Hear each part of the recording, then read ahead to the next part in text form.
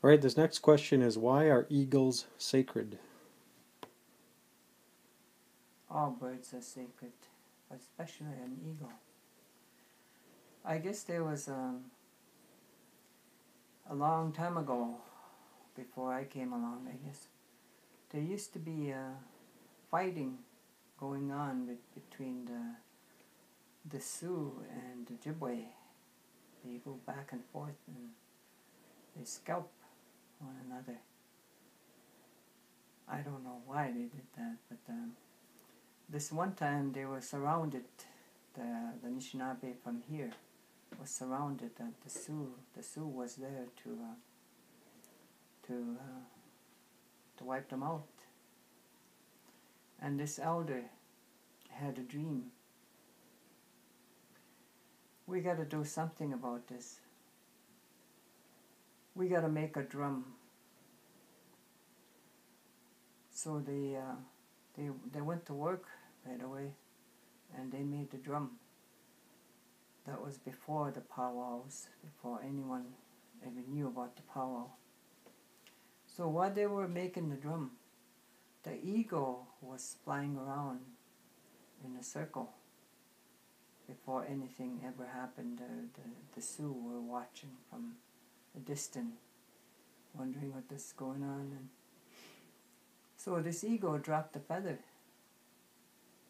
Pretty soon, he dropped 4 feathers. And then the one that I had a vision to make the drum said that, hey, we got to hang these eagle feathers on each direction, 4 directions. Said. So they did that, and they started the powwow. And at that time, the Sioux came and joined the powwow, joined the gathering, joined the circle. And the eagle is the one that stopped the war, stopped the fighting.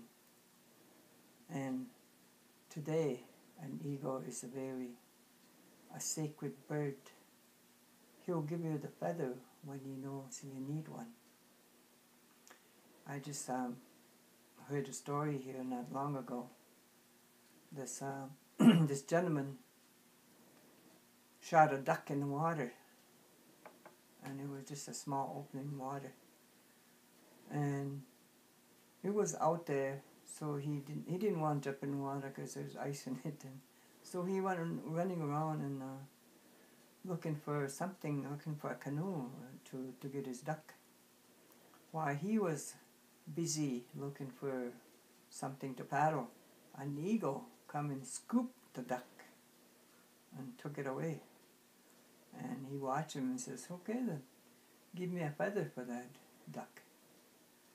And he said about months later, he found an eagle feather, which he uses for his traditional teachings.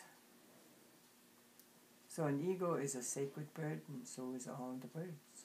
All the birds should be respected. Mimnik.